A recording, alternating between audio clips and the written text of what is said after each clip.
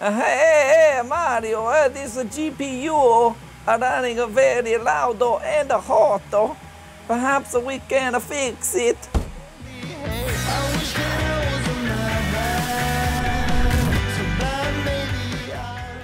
Welcome back to Tech Yes City, and right here we have the 5700 XT, and you guys have been requesting for a while that I slap an Arctic Accelero Extreme on it. Now, there's two variants of this that'll do a similar job. This is the version 4, which costs, I think, like $15 more than the version 3, and for all intents and purposes, they're pretty much the same cooler, but this one has some sort of a backplate thing going on.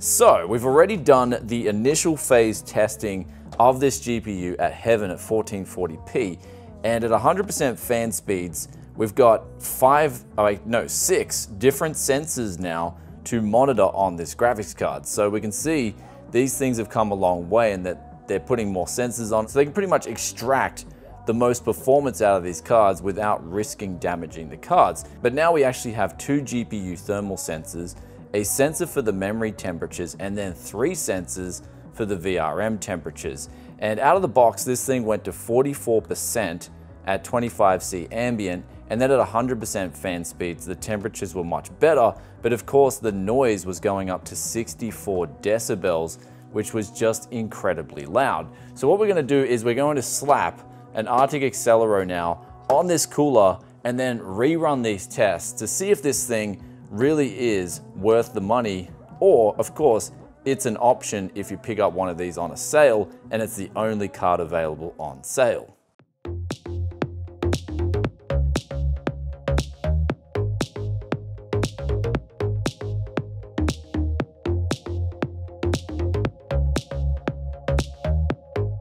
So we just finished pulling apart the 5700 XT, and this is a new trend you're seeing with GPUs, and that is just there's a lot more screws screwing these things together. NVIDIA use a special type of hex screw with some of their cards, but I preferred the old days where it was probably 5 or 6 screws in total. This thing has over 20, so if you want to pull it apart, be prepared to do a lot of unscrewing. Another thing too is that the GPU doesn't use thermal paste, it uses a thermal pad. So you will have to use some thermal paste, but I believe this should have some in the box. So what we're gonna do now is quickly use an alcohol wipe to wipe all this down, and then we're gonna unbox this and see what's inside.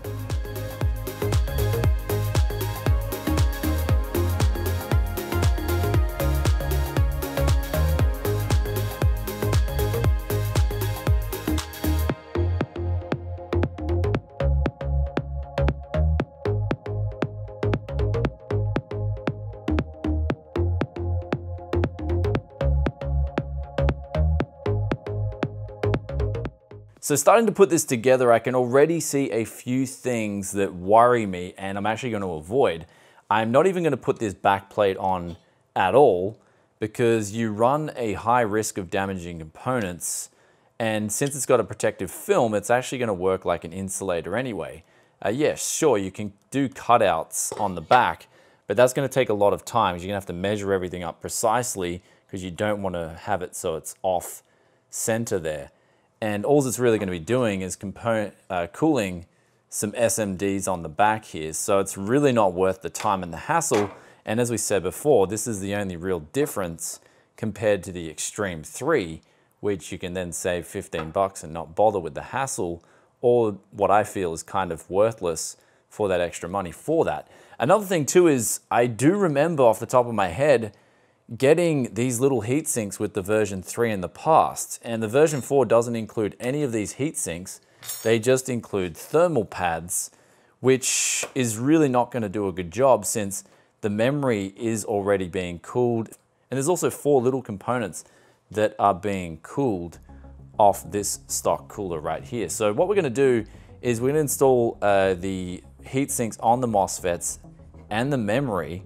So if you did get the version 4, then you will have to go out and buy your own little heat sinks. They are very cheap, but I will ask Arctic if the version 3 still includes these because it's very important, especially with a card like this that comes with it out of the factory. And so what we're gonna do is install that all right now with some, this is a different type of thermal paste that will actually stick on and then harden up so the heat sinks won't fall off. And then after that, we're gonna try and see if this thing works and how well it works compared to the stock cooler.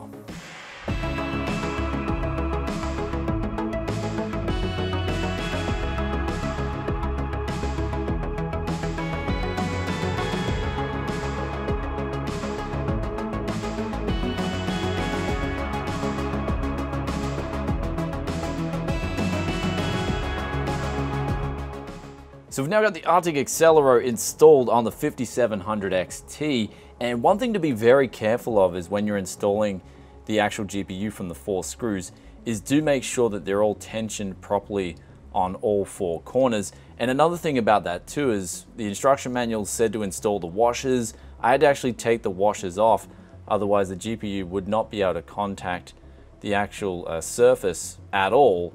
So that was one thing that I think kind of needs updating in their instruction manual. But that being said, let's run all the tests on both the same 44% fan speeds, then the max fan speeds, then we'll come back with the conclusion with the Arctic Accelero.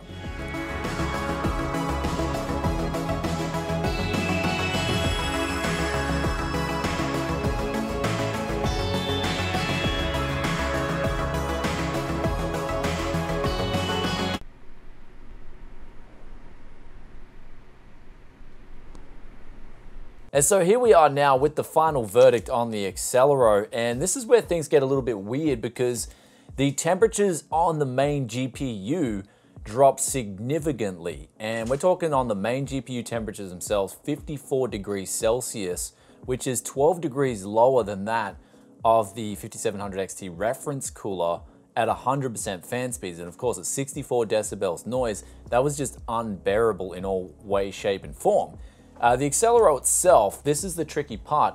I could actually only get an accurate result with 100% fan speeds because manually setting the fan speeds at 44% made it so it had a mind of its own. When you jumped into the benchmarks, it just started ignoring that manual set fan speed and started ramping itself up. But at 37 decibels at 100% fan speeds, the Accelero really does a good job of giving you good airflow for low noise. And so these temperatures that we've got here, where the second GPU temperature was 71 degrees, so 11 degrees cooler than the reference cooler, showed that the GPU core temperatures themselves drop significantly. But when we move over to the memory, this is where it comes in between the two. So 82 degrees on the memory, then the VRM, the 3 temperatures there, we had 70, 63, and 59 respectively. So it's beating the reference cooler out of the box and coming in with less noise, where the reference cooler at 44% fan speeds came in at 43 decibels. That's the auto fan speeds for the 5700 XT reference cooler. And the memory and VRM temperatures were coming lower too, and the GPU temperatures were significantly lower, a lot lower. And so now you're at an interesting crossroad with the Accelero 4, and that is you're not going to get a whole lot more out of this card in terms of overclocks, where the memory speeds actually make up a big portion of overclocking this GPU. As we saw with the reference cooler when we dropped it to 100% fan speeds, it's going to perform better in terms of overclocking because those memory temperatures are now lower, and that enables you to ramp up the memory speeds and get more out of the card. Even though overclocking really isn't worth it on the 5700 XT, it's still something to notice that the Accelero does really well at cooling the GPU, but the rest of the components sort of fall in between that max reference speed, fan speed, and then the out-of-the-box setting. So in a nutshell, the only reason to do this mod would be simply to drop your temperatures down and get a lot lower noise. It wouldn't really be to overclock.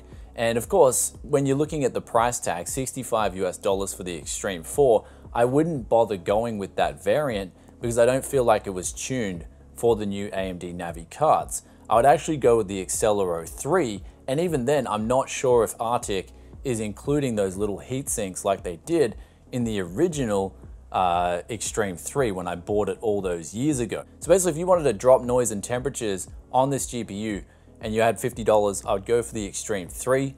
But again, I will confirm in the description and the comments if Arctic is still including those little heat sinks in the paste to keep the heat sinks on with that Extreme 3 version, because I feel like them not including it with the Extreme 4 was a real miss in my opinion. And of course with that backplate, as I said before in the vlog, it just simply isn't worth putting on. You're gonna risk damaging the card. It's really, I can't see it really performing any better in terms of giving you better temperatures, and it's just gonna be a big hassle in order to get working on the 5700 XT. And now lastly, in regards to this mod, I feel like I fast-tracked some things, but that's because I've had a bit of experience with the Acceleros, and there are some things to be careful of. The instruction manual really needs to be updated because, as I said before, I had to take out those 2 washers on the inside, and then on the outside, I just completely missed the backplate and then just installed it that way. And there are some things to look out for, and that is, of course, when you're installing those little heat sinks, make sure they're not coming anywhere near other metal components on the actual PCB itself, and really take your time to do this mod. And another thing with the memory heat sinks is when I installed the base plate cooler, I had to actually push out the metal heat sinks on the memory so they weren't fitting flush. So that has to do with Arctic needing to make the base plate of the actual cooler smaller so you can fit some proper memory heat sinks and get them fully pasted on the PCB. And now it's time for the question of the day, which comes from Clown Baby, and they ask, where can I find the woman version of you? And that's a really good question, mate, because I'm still looking myself. But I have put together a few possible places, one being where the used PC parts are at, another being just all around picking up deals, another being the dumpster. There's quite a few possible places. But anyway guys, quickly recapping today's video, the Accelero, I feel like it needs an update for 2019, especially with the Navi GPUs. If they made those base plates a little bit smaller and included a kit to properly cool the memory even better than what I did here today, as well as address the VRM properly and update the instruction manuals, then it would get a glowing recommendation. As it stands, it's a bit of a hit or miss mod, and especially to the point where I wouldn't recommend the Accelero 4, and I'd only recommend the Accelero 3, where you don't need that backplate and you can save yourself 15 bucks. Though, that aside, it did drop the noise considerably, and it did drop the temperatures on the GPU itself considerably. And with that aside, I hope you guys enjoyed this one. If you have any questions or comments, drop a question below, and I'll get back as soon as I can. And also on that note, if you're enjoying the content, sub button, ring the bell, and I'll catch you in another tech video very soon. Peace out for now. Bye.